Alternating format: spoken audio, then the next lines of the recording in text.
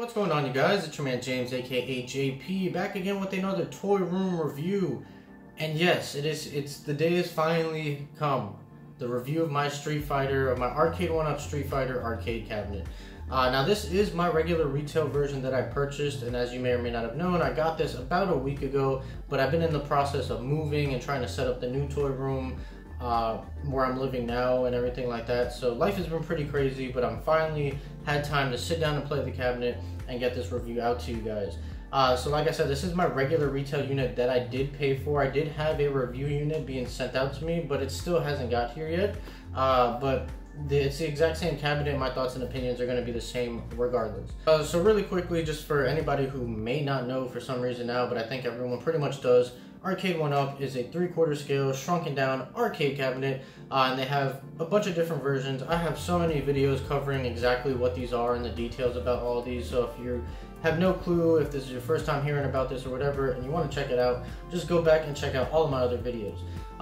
So I'm just going to give my thoughts and opinions in my final review on this arcade cabinet. I put it together. It took about an hour, hour and 10 minutes because I messed up on some parts. But it took me about an hour to put it together, and that's the standard time that it usually takes everybody, 45 minutes to an hour. Pretty simple if you follow the instructions and don't get ahead of yourself like I did.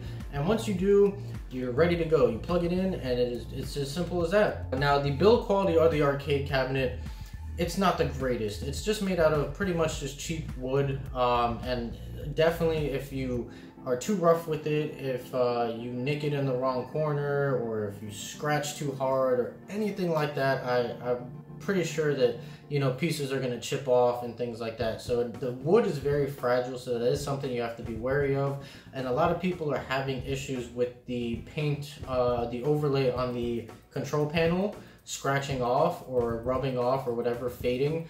I haven't played mine enough or even hard enough when I have been playing it. I've been sure to be gentle with it. I haven't been rough enough with mine to the point where it's happening, but I did order the protective overlays that they are offering now. Again, I made a video on that. If you don't know what that is, be sure to check that out. So the build quality is just okay. The wood quality, it's cheap. And I think we all pretty much knew that going into this. Now, as far as the size of the cabinet, it's actually bigger than I thought it was going to be.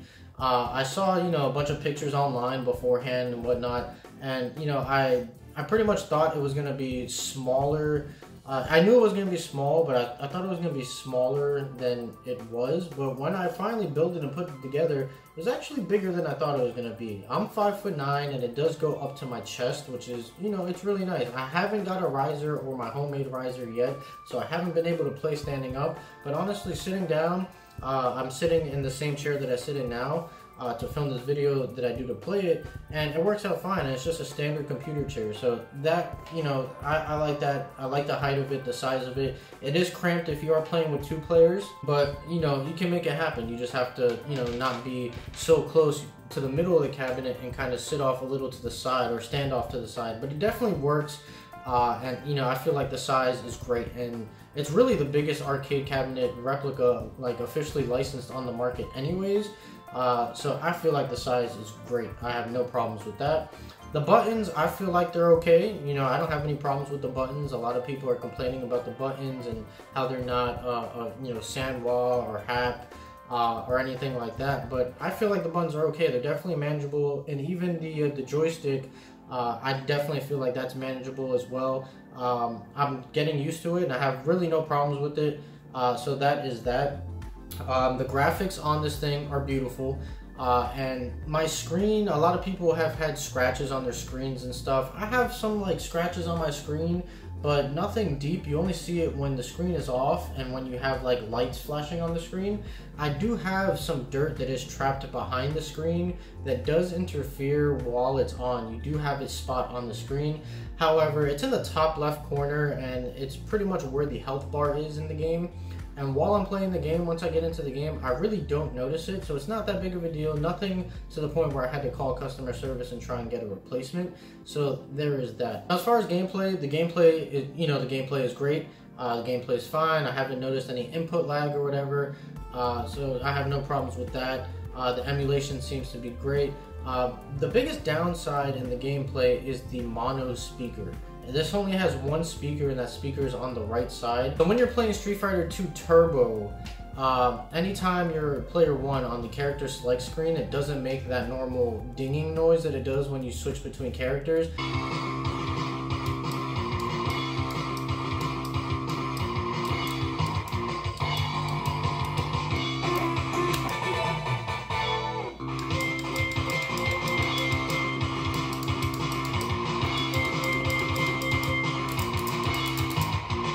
And when you do, let's say, a Hadouken or a Sonic Boom or anything from the left side that involves a projectile character, you don't hear that sound. So when you do the Hadouken or you do a Tiger Punch or whatever, you actually don't hear the characters say that or make that noise. It just happens. And that is because the sound is supposed to be a surround sound, and that sound would normally come out of the left speaker. But because there is no left speaker, you are missing that sound, and that is very unfortunate. But for some reason, it only happens in Turbo. The other games aren't affected by that. So I mean that's pretty much the gist of it. Now these retail at $300. Now, do I think these are worth $300?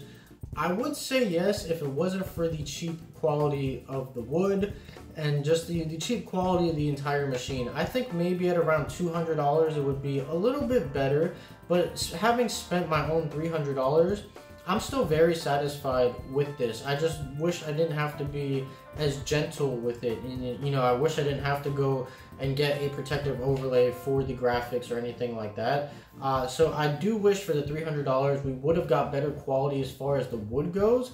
But again, like I said, having spent that $300, I have no regrets purchasing this. It's a lot of fun. It is a conversation starter for sure. And you know, it's just a great way to play Street Fighter. And me, I have so many different versions of Street Fighter already. I have Street Fighter on the Super Nintendo, on the Sega Genesis. I have the collection on the Switch. You know, I have it on PS1. I have so many different versions of Street Fighter. And you know, this is a great addition to the collection. And you know, having all those other versions of Street Fighter 2 in particular, this is probably one of the ways that I'm going to be playing the most, just because it's here. I don't have to pop it into any system or you know, fiddle around with anything. I can just walk up to it, turn it on, and play it. And now, speaking of turning it on the control panel, it's very simple. You have an on and off switch, and you also have a volume switch which has 3 settings: off, low, and high. And even though this only has one speaker, the one speaker that it has is very loud, it's very clear, and I feel like the speaker is very, very high quality. The sound is great. It's just unfortunate that we only have one speaker, and it really could have benefited from a dual speaker setup.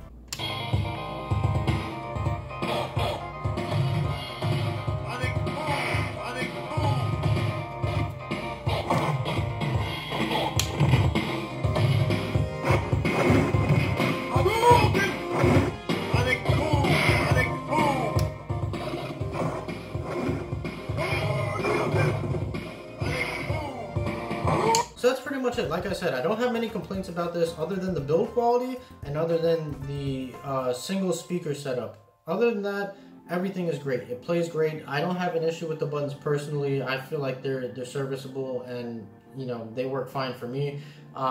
And the cabinet itself, the speaker is very loud. The graphics are beautiful. They are an exact replication of the original Street Fighter 2 Champion Edition cabinet, all the way down to Balrog being misspelled on the artwork. That is not a mistake. Well, it is a mistake, but it was a mistake on the original cabinet from back in the day. So they even got that. They didn't bother fixing it. They kept it exactly how it should be, and I love that attention to detail. So overall, for $300, you know, like I said, the quality of the wood could use some improvement, but I would still recommend picking one of these up. I'm having tons of fun with these. You know, I'm not super picky like everybody, you know, who complains about these, about the size being too small and this and that. I think it's great. I think it's cool. You know, I have no regrets purchasing this, and I'm looking forward to picking up more cabinets in the future to add to this collection. So that's pretty much it. I hope you guys enjoyed this video. I know it's been long overdue due to many shipping complications trying to get my cabinet, and the review unit being delayed, and UPS losing my package, and waiting for GameStop to send a replacement. It's been a long thing, and me moving as well. That's, you know, but I have my regular retail unit. and I should have my review unit coming. It was supposed to come today, maybe it'll be here tomorrow, I don't know. But since I am gonna have 2 cabinets now, I'm gonna keep my review unit the way that it comes. I'm not gonna alter anything with it, just out of respect for Arcade1Up just sending me one of these. But the retail version that I paid for, I am gonna try and stick a RetroPie in it. I've never done anything like this before, but I watched ETA Prime's tutorial, and I think I'm gonna go ahead and attempt to do that, swap out the buttons for some LED light up buttons and stuff like that. So that is a project that I'm gonna do. You know, once I get my regular retail unit in, I'll swap it out with this one, and then this one I'll start customizing and modding. And yeah, I'll have an updated video on that. I'll have a comparison on the 2 cabinets and whatnot. So make sure you guys are subscribed and you click that notification bell so you get updated and notified whenever I post new videos and when I specifically post that video. And now you can see some of these stuff right here in the background. I got a ton of reviews coming up. I've been getting situated in the new place, as you guys saw in yesterday's video. So just bear with me. I got a lot of unpacking to do and I'm very exhausted. And I'm finally back at work. I took a few days off to move, but now I'm back at it.